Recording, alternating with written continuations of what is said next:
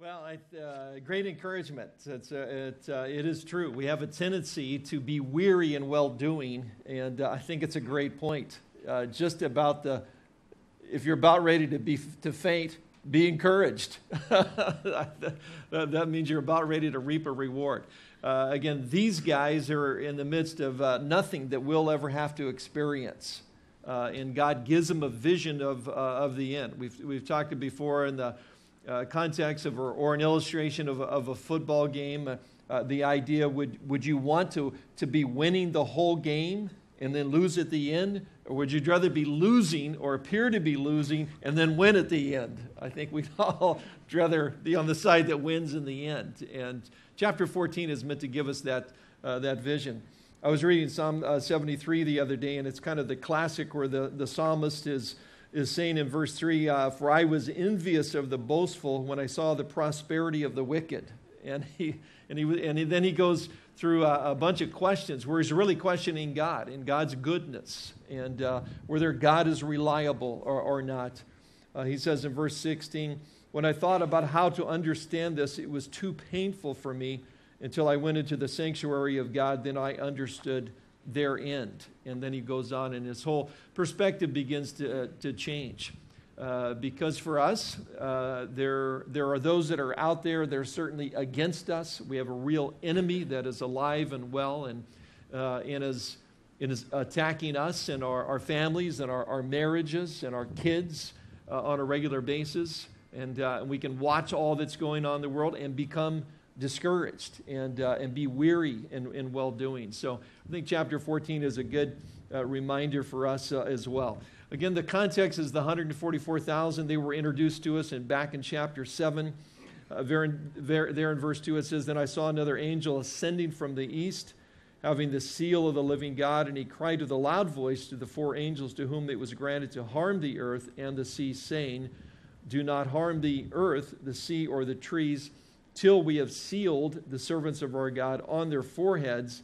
And I heard the number of those who were sealed, 144,000 of all the tribes of the children of Israel were sealed. So we're going to learn a little bit more about them and what that seal was, but obviously they were sealed for protection, but also a seal represents ownership, and we're going to try to see what we can learn from these 144,000. After all, God uses them to bring about the greatest revival in history. So what is it about their lives that we can learn from them that God might use us to lead others to faith in Christ as well? Let's look at the first 5 verses there of Revelation 14. And I'll need to look it up myself. I'm thankful I know where to find it in the Bible, though. So it's a little tougher when you open up and go, it's Habakkuk 3. That's when you have your little bookmark in there, so people know you know where all those minor prophets are. Verse 1, then I looked, and there before me was the Lamb standing on Mount Zion, and with him 144,000 who had his name and had his Father's name written on their foreheads. I heard a sound from heaven like the roar of rushing waters and like a loud peal of thunder. The sound I heard was like that of harpists playing their harps, and they sang a new song before the throne and before the 4 living creatures and the elders. No one could learn the song except the 144,000 who had been redeemed from the earth. These are those who did not defile themselves with women, for they kept themselves pure. They follow the Lamb wherever he goes. They were purchased from among men and offered as first fruits to God and the Lamb. No lie was found in their mouths. They were blameless. So 6 things at the end that are mentioned about them. But again, back in verse 1, the Lamb is standing down on Mount Zion. A couple of things need to be said about that. And the first one is that he is standing there with the 144,000. John begins this chapter by saying, then I looked and behold. He does that. This is the 8th time he does that. And each time he does that, he's kind of announcing a new section in the book. There's a new vision. There's something different going on here that we need to take note of. An introduction of another major portion And again, the 144,000, we're told, were sealed by God on their foreheads. And now we're given more information about it, that it was the name of Jesus and the name of the Father that is on them. And again, this meant that the Lord would be with them wherever they would go. He would protect them. They have these cataclysmic supernatural events and judgments that are being poured out that we've already kind of gone through. The seal judgments, as well as the trumpet judgments, which will bring about, again, the bowl judgments in the end. So we've got about half the population of the earth that have been killed already at this point from those judgments. You also, and they're protected from them. And then also with that, you've got the Antichrist who wants to go after them, and he is unable to do that. They are protected from that as well. Jesus said in Matthew 28:20, "And lo, I am with you always, even to the end of the age." And it's like getting on one of the planes one time, and there was a gal that was a Catholic nun sitting next to me, and she seemed to be very nervous. I could tell she probably didn't fly much, so I tried to, she's, encourage her with the word, and I told her, you really don't have to worry. I fly all the time, and besides that, Jesus said, "And lo, I will be with you always, even to the end of the age." And she said, "Yeah, he said lo." But, sorry, just, we had a little extra time. I thought I would throw it in. But again, Jesus will be with us to the very end. Certainly that's spoken to us, but in particular, it's spoken to these guys. They are at literally the very end of the age. And whatever they're going to go through, the Lord is going to be with them, and they have that assurance. But the whole point is we have the same assurance ourselves. The writer of Hebrews in chapter 13, verse 5 says, "Or he himself has said, I will never leave you nor forsake you. So we may boldly say, the Lord is my helper. I will not fear. What can man do to me?" And certainly every indication, because of the results of their ministry, they firmly believe that. And I think we need to believe that as well. That is, Paul says, nothing can separate us from the love of God that's in Christ Jesus. He starts the chapter, no condemnation to those that are in Christ Jesus there in Romans 8. He ends by saying, "And I am persuaded that neither death nor life, nor angels, nor principalities, nor powers, nor things present, nor things to come, nor height, nor depth, nor any other created thing shall be able to separate us from the love of God, which is in Christ Jesus our Lord." I think that's pretty clear. Whatever we have to go through, the Lord's going to be with us. And in the midst of whatever we're going through, regardless of what we feel like, there's nothing that can separate us from the love of God that's in Christ Jesus. And I think like these guys, we need to be reminded also of the end of the story. Again, at the end it says, if you read this book, it's a blessing. It's meant to be a blessing to you. But when you read the book, there's a lot of horrific things that are going on here. It's like, how in the world is this a blessing to read the book of Revelation? Because we see the end. We see the end of the story. And these guys in the midst of it are going to get a glimpse of the end. The Lamb is standing on Mount Zion. He's with the 144,000. But again, it's a picture of the future that's meant to give them an assurance. In the Old Testament, Zion was always a reference to Jerusalem. And if you go to Israel today and you ask the cab driver in Jerusalem to take you to Mount Zion, he's going to take you to a particular place. It's where David's tomb is. It's where the upper room is. And you'll go to Mount Zion. It's more like a hill. It's not much of a mountain because the whole thing is kind of a big plateau. So anytime in the Old Testament, people talked about literally going to Mount Zion. They were going to Jerusalem. That's where they were headed. But there's also lots of phrases in the Old Testament, and I've given you a host of references in your notes where when they're talking about Mount Zion in a greater sense, they're talking about the Messianic hope. They're talking about that the Messiah is going to come, and the Messiah is going to establish his kingdom. And therefore, Jewish people today in the last century or so who have gone back to Israel, believing that in going they are fulfilling prophecy, they are called Zionists because they are looking and hoping for the Messiah to come. Now, of course, we hope that they come to know him, sooner rather than later. But Jesus will come, the Messiah will come, and that's what there's a picture of here. Hebrews 12:22 says this about Mount Zion. But you've come to Mount Zion, and to the city of the living God, the heavenly Jerusalem. So literally, again, it's the Mount Zion that we're reading about in chapter 14 is a picture of the New Jerusalem, the holy city.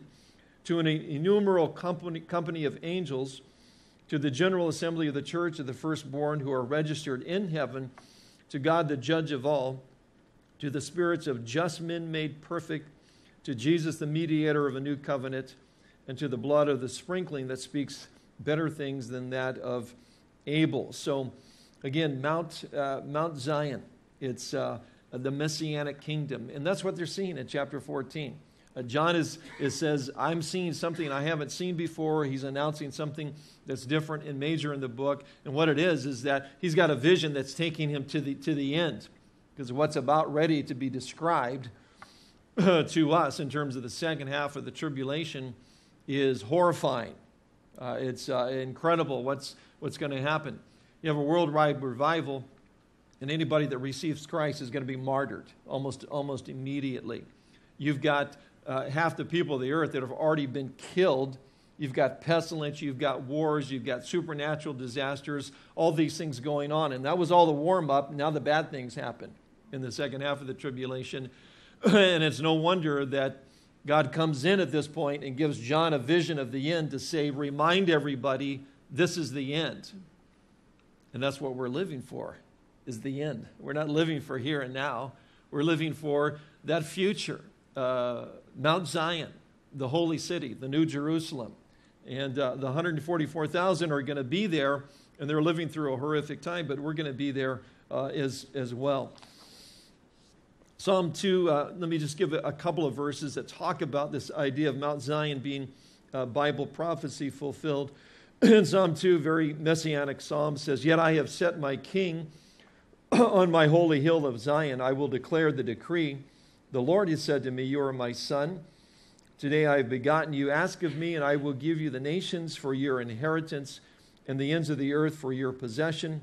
You shall break them with a rod of iron. You shall dash them to pieces like a potter's vessel. So again, Jesus is the king, the son that is coming, and he has been set on the holy hill, Mount Zion.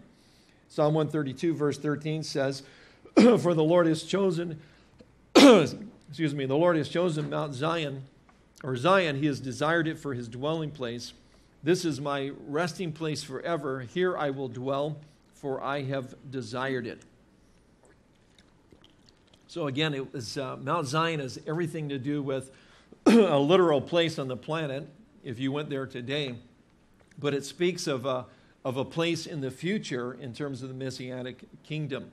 And added to that, John does a little thing in a Greek text when he says about the Lamb standing there. He uses a perfect tense, which means that it's in the past and it continues in the future. It's not going to stop. It's just going to continue. Could have used a different tense just to say it's going to happen or it did happen, but he uses a tense that says it's happened and it's going to continue to happen, and there's nothing that's going to stop it, and it will continue to have an impact on everything about our lives and the lives of everyone in this world, because Jesus Christ is the Messiah, and he's going to stand on Mount Zion. Now, again, we almost need to kind of backtrack and go through that to really get that, but who's being spoken to, who's been meant to be encouraged? 144,000 Jews.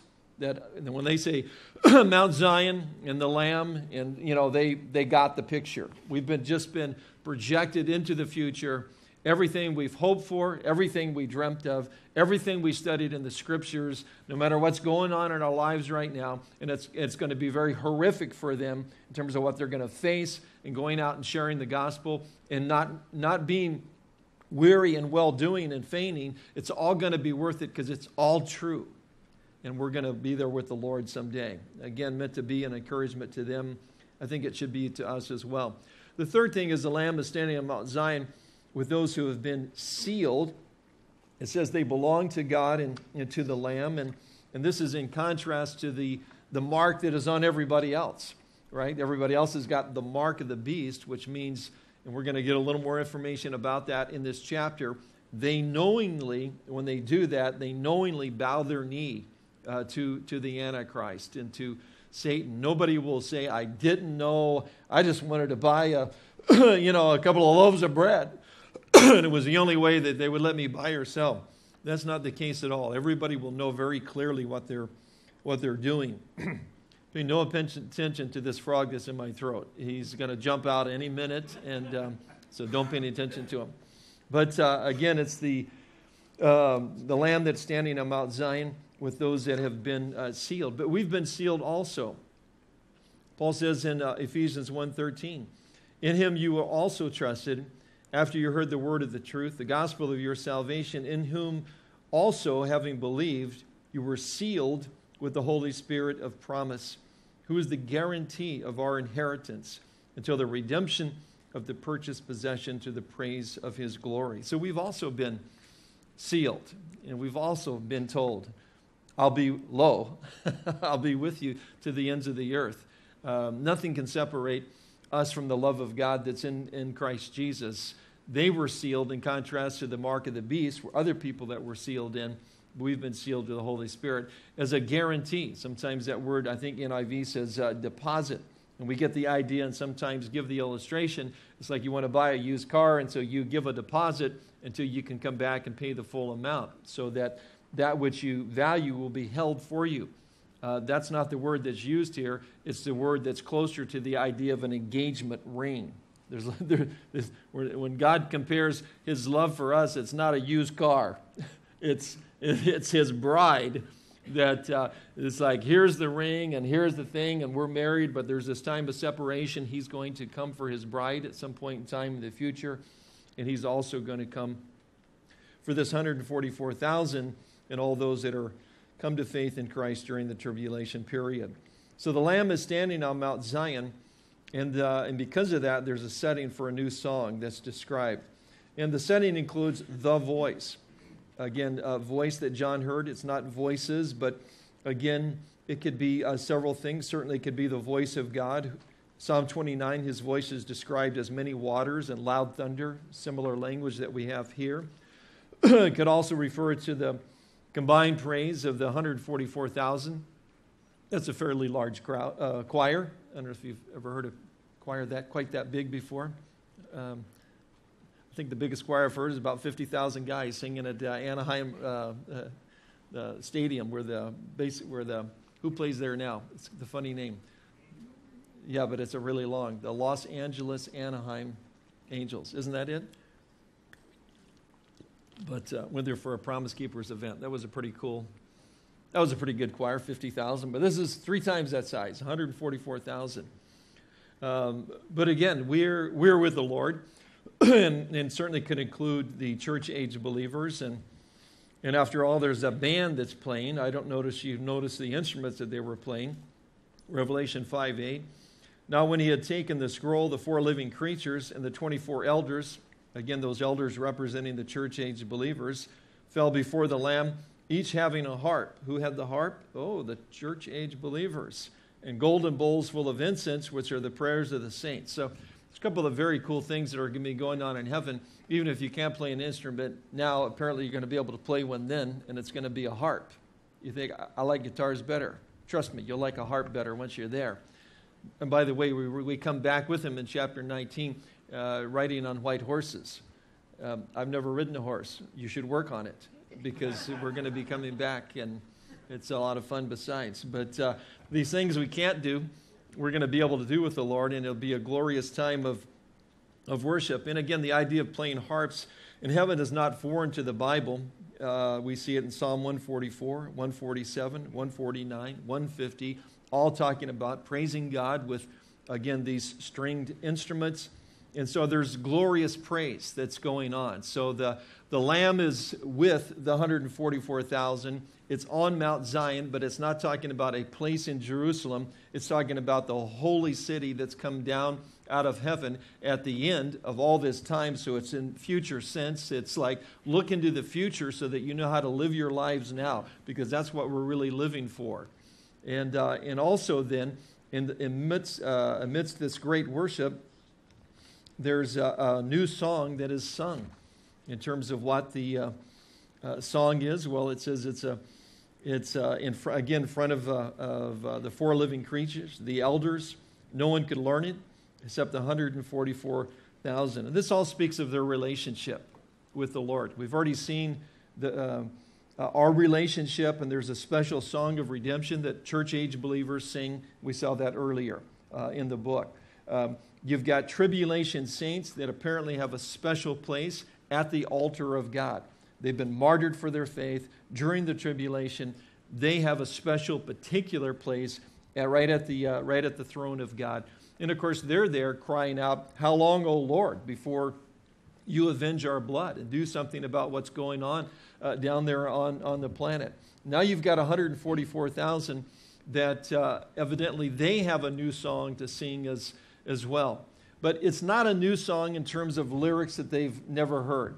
It's like, well, what does the song sound like? What are the lyrics to this song? Well, that's not the idea. That's what we think of a new. We think of new like something we've never heard before.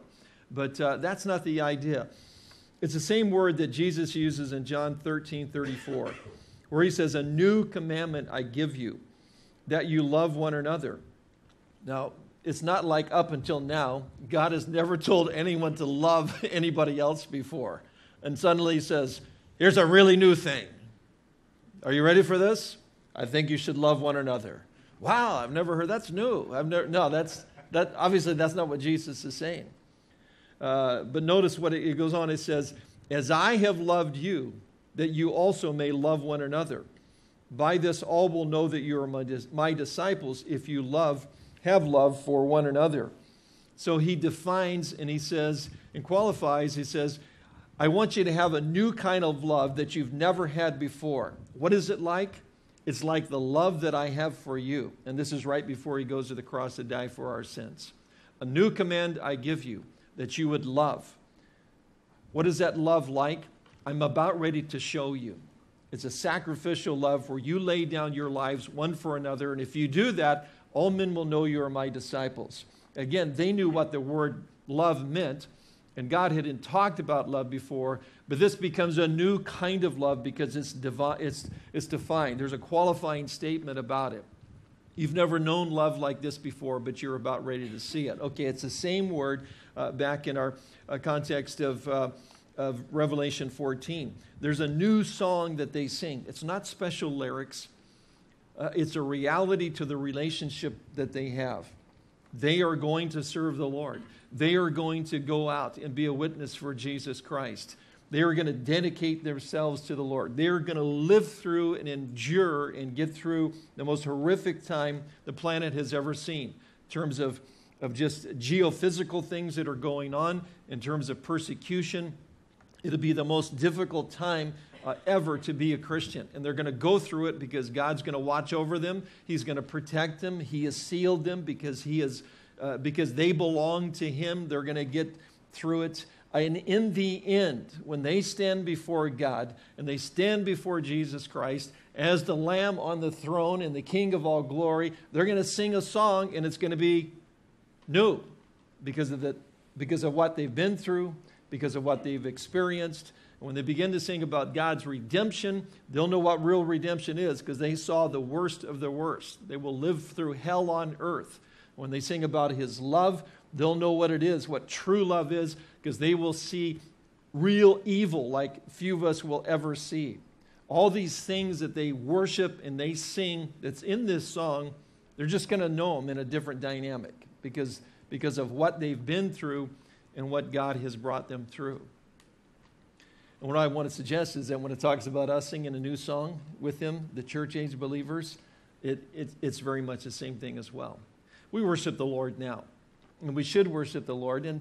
And sometimes we're able to focus in more, think more, have those lyrics of those songs impact our lives. We have a greater sense sometimes than other times that God's presence is here. Obviously, God's presence is always with us. But sometimes the worship is better than other times. But no matter what it's like, it's pale in reflection compared to what it will be when we stand and look at Jesus face to face and worship him someday. We'll sing a new song. but they'll sing a new song as well. And the setting for that song is described. The third thing is 144,000 are separate, and there are 6 characteristics of their lives. And as I've been alluding to, there's obviously a lot that we can learn from them. If they're going to go out, in a sense, and be a witness for Jesus Christ, and we've talked about that a little bit. There's not a text that says they're all 144,000 Jewish Billy Grahams, and they're going to use the spiritual laws. And, it doesn't say that, but it's certainly alluded to. And we'll look at that in a moment again, because they are more than once referred to as the first fruits.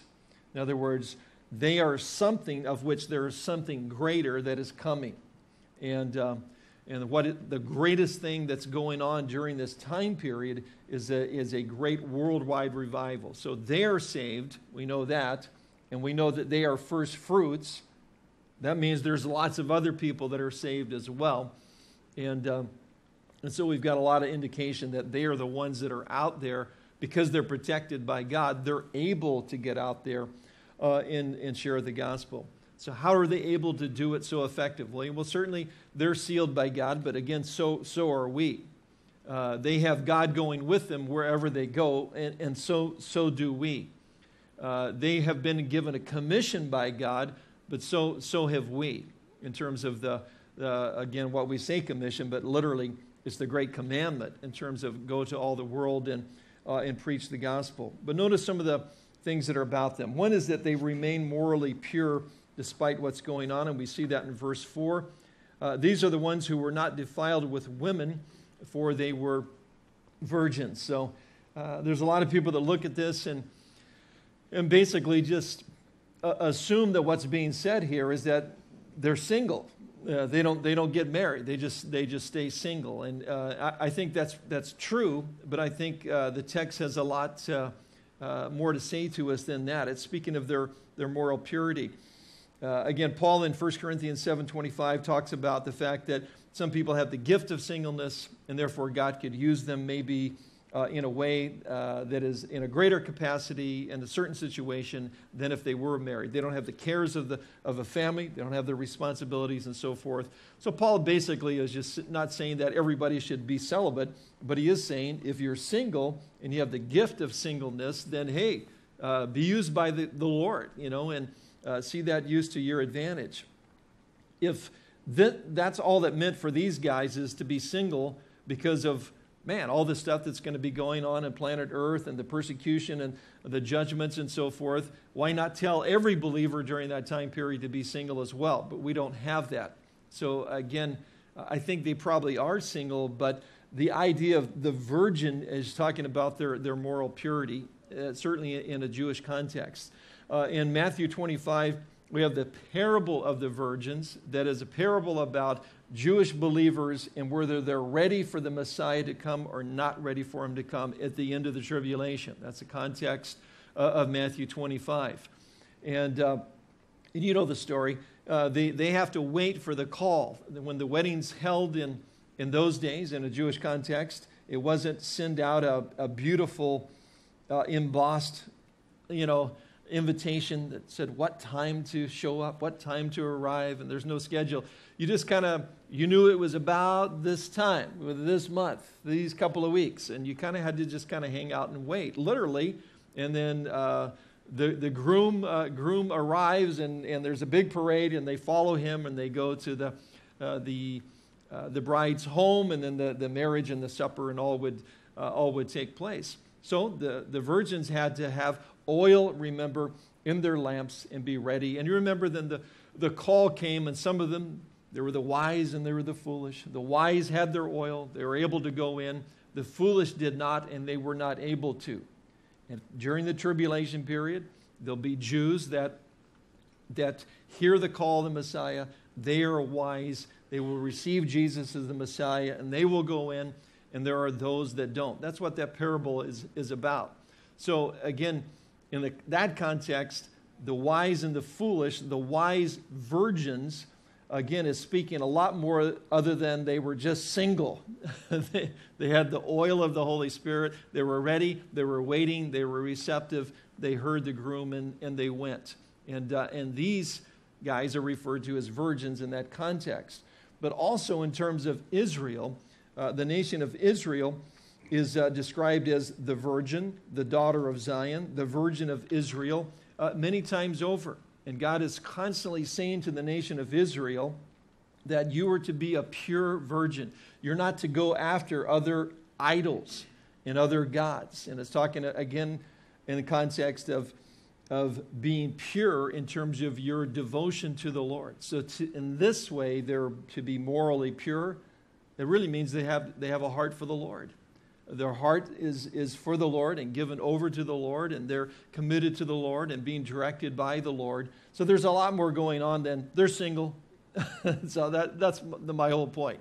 We can miss a whole lot by saying that these 144,000, what can we learn from them?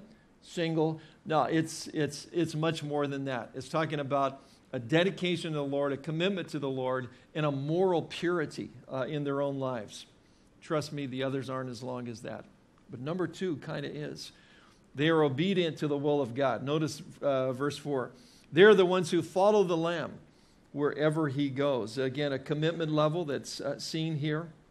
Wherever the Lord leads them, wherever he would direct them, they're willing to go there. And certainly the same should be able to be said of us as well, as the Lord would lead and guide and direct our lives. But notice, again, Jesus is referred to here as the Lamb, the sacrificial Lamb.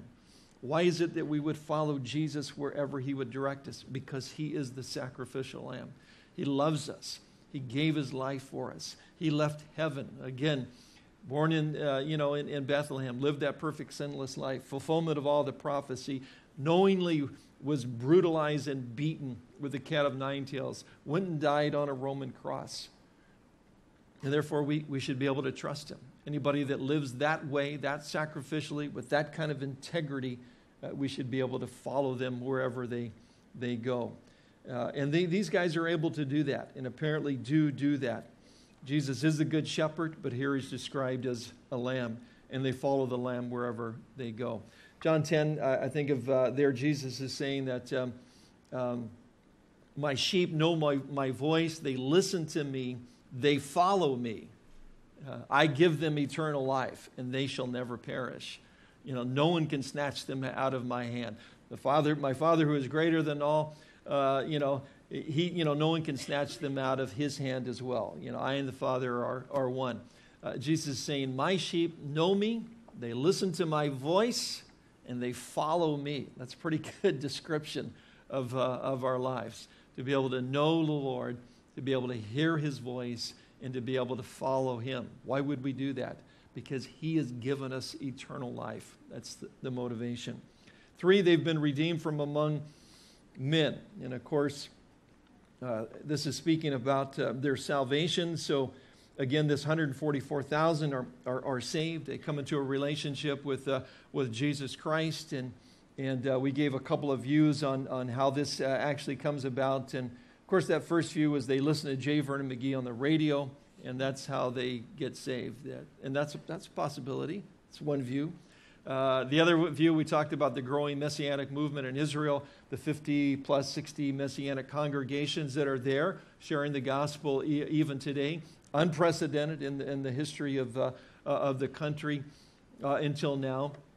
There was a growing Messianic movement around the early 1900s in Europe at that time. There was documented about 235 Messianic Jews on the European continent. It was growing. There was lots of young leaders that were raised up, Jewish believers that had the gift of evangelism that were out. There were churches that were being planted, being started. It was a tremendous movement of God, and the Holocaust killed every one of them, and it ended. All those young leaders, a whole generation were killed right along with all the other Jews they were trying to reach. But we see that changing and coming around again in the days in which we live in. And it may be that God is raising up those congregations now because they're going to be there to influence the nation and Jewish believers in the future. And again, you also have then the 2 witnesses that are there supernaturally that are proclaiming the gospel from Jerusalem and the Antichrist will not be able to harm them, although he will try, and they have supernatural powers, call fire down from heaven and so forth. There's a lot of commentators that believe that that's Moses and Elijah, and of course, there's a lot of rabbis that have said, Moses and Elijah come back, tell me Jesus of Nazareth is a Messiah, I'll believe him. And so it could be that they are, but either way, they will be effective in getting the gospel out. And of course, in the middle of the tribulation, we looked at that a few weeks ago, the Antichrist then is able to, under God's sovereignty, to kill them. They lay on the streets for 3 days and 3 nights, and the world rejoices and give gifts to one another in celebration of that event, and then God raptures them right off the streets and right into heaven. But either way, this 144,000 get redeemed, they hear the gospel, and they respond to it. The fourth thing about them is they are the first fruits of God. And first fruits is, again, one of the 7 Jewish feasts, and a couple things about that that are probably important to us as well. First fruits is the Sunday following Passover. So whenever Passover this next year, I think, starts like on a Tuesday or something. So it's an 8-day deal. And when it ends, it usually always starts on a Shabbat and runs to a Shabbat or Saturday to Saturday. And when it ends, the following Sunday then is the Feast of First Fruits. And, it's springtime. The crops have just gotten in, and they actually go out and they harvest prematurely. They harvest a little bit of the wheat harvest, and they bring it in, and they say, Lord, we're trusting you for a harvest in the future. So we're going to take a little bit of sampling, a small portion, and we're going to offer it to you now, trusting you're going to give us a great harvest, by the end of the summer. That is the day on which Jesus Christ rose from the dead. And that's why as believers in Jesus Christ, we worship on Sunday, because that's the day that Jesus rose from the dead in fulfillment of first fruits. And that's what Paul tells us in 1 Corinthians 15:23. There he refers to Jesus Christ as the first fruits in reference to the promised resurrection. The reason we worship on Sunday is because it's the day Jesus rose from the dead as a first fruits of which you and I now are part of. You and I will be resurrected from the dead because Jesus Christ was resurrected from the dead. The reason that you got out of bed this morning, the reason you're not on the beach somewhere or driving out to the North Shore to see the waves there is because Jesus Christ rose from the dead. And as believers, we get together every Sunday to celebrate the resurrection of Jesus Christ. If you didn't know that, that's what we're doing here today. We're celebrating, we worship, we pray, we go through the Word, strengthen ourselves, encourage ourselves, edify ourselves in God's Word so we can continue to go out and tell people about the resurrection of Jesus Christ. It's why we gather. It's not just what we do on Easter. That's why we do it. That's why we do it every Sunday. That's why we get together on Sunday, because of the fulfillment of a Jewish feast, first fruits. Doesn't end there. 50 days later, there's another kind of a first fruits that takes place. We call it Pentecost. I think the Hebrew word is Shavuot. And it's 50 days later, also on a Sunday. Now it's about mid-July. The wheat harvest, the grain is a little further along, so now they go harvest a little more, and they bring it in, and they actually bake bread from it, and then the priest takes it in the temple. They have a big celebration, makes 2 loaves of it, and you can ask rabbis, why are there 2? I don't know, but they make 2. I'm going to tell you why in a moment. But they take 2, and they wave them before the Lord. And, of course, it was on Pentecost, and it's a first fruits offering, and it was on Pentecost that the Holy Spirit is poured out. Peter preaches, and 3,000 are added to the church. Now, the reason there's 2 loaves is because one represents, because what's going to happen on Pentecost? The church is going to be formed, and it's going to be formed with Jews and Gentiles. So there's 2 loaves that are waved before the Lord. Now, what's interesting about that in terms of 3,000 then are the first fruits, a small sampling of church-age believers that get saved. What's the small sampling during the tribulation? 144,000. I think that means there's going to be a really lot of people that get saved during the tribulation. If the small sampling of first fruits was 3,000 to represent all church-age believers for 2,000 years, during the tribulation period, the small sampling is 144,000. That's what it says. It says they are the first fruits of, again, these believers that are saved during the tribulation period. So very, very significant that these guys are meant to be encouraged by what is going to happen in the future. They're living through it right now, and they're being reminded that the Lord is with them. They're going to worship with the Lord in a new dynamic, a new song like never before, regardless of what they're going through. The Lord's going to be with them, and they are the first fruits, and God's going to do tremendous things through their lives. Ezekiel 39:29 prophesies a time when God would pour out his Spirit on the house of Israel, and it's going to be at the end of the tribulation. And I will not hide my face from them anymore, for I shall have poured out my Spirit on the house of Israel, says the Lord God. And of course, we've got other passages like Zechariah 12:10, the Spirit of grace and supplication will be poured out upon them. And we live in a day when the Holy Spirit is being poured out on Jews and Gentiles because of what took place in Acts chapter 2. So the greatest revival that the history has ever known is still yet future. And Paul talks about it in chapter 11 of Romans. There he says, "For I do not desire, brethren, that you should be ignorant of this mystery, lest you should be wise in your own opinion." What's the mystery? That blindness in part has happened to Israel until the fullness of Gentiles have come in. A very misunderstood passage. It doesn't mean that all Jews everywhere are partially blind, so they can't receive the gospel. That's the way it's been interpreted by some people. It just means during this time period, when Jews and Gentiles are getting saved, not all Jews are going to get saved. Of course, not all Gentiles are going to get saved either, because there's a partial blindness. Because there is a time in the future, Paul's going to say, when all Israel does get saved. Not every Jewish person is going to get saved during the church age. But certainly, proportionally, you would think there would be as many Jews as there would be Gentiles. We don't find that happening. And I think that's primarily because of a satanic deception that's been on the church for much of the church age. But notice verse 26, "And so all Israel will be saved, as it is written, the deliverer will come out of Zion, and he will turn away ungodliness from Jacob. For this is my covenant with them when I take away their sins." So in the end, remember that remnant of Jews that God is protecting out there in the plains of Jordan or Petra or Basra, wherever he's got them, they will all turn to the Lord and cry out for him. That's what brings Jesus back to planet Earth at the end of the tribulation.